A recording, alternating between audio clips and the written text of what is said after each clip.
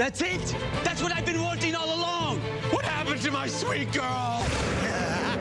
She's gone! Hi everybody, I'm Tim Estilos for Boston Latino TV, here on the red carpet for the 16th Annual Critics' Choice Awards. Now in just a few moments, dozens of Hollywood's A-list stars will be arriving to be honored and recognized by the top film critics across the country for their achievement on the screen this year.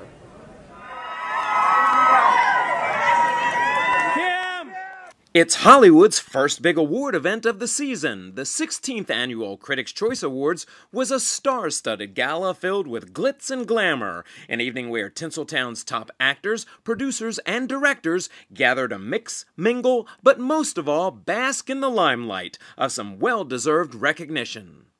What are you enjoying most about this ride that your career is taking at such a young age?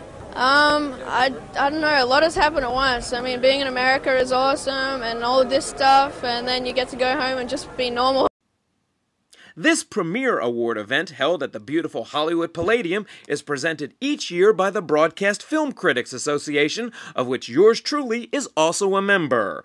Boston Latino TV scored a personal coup this year on the red carpet, landing an interview with the director of the Javier Bardem film, Beautiful, nominated for Best Foreign Film. Subtitles for foreign language film has been narrowing the audiences. The United States has not been cultivating the audiences for foreign language films. So, we will have to make better films to get people in the theaters. Not everyone on the red carpet was there as a nervous nominee. There were also quite a few laughs. This one courtesy of veteran comedian Rip Taylor. You got all kinds of life in you, my friend. And tonight we did something. I've been in all the Jackass movies, whether you know it or not. Yes, I do. And yes, we filmed something a week ago, a takeoff on the Black Swan, and I'm the Black Swan. However, the main focus of the show is, of course, the talented nominees for each award, and this year's event was filled with plenty of tough choices in most every category. Thank you, thank you.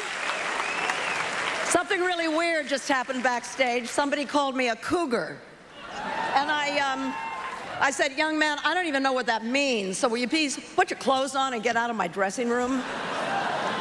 I have an award to present. The show inside featured a star-studded gathering both on and off the stage, as well as some great musical performances.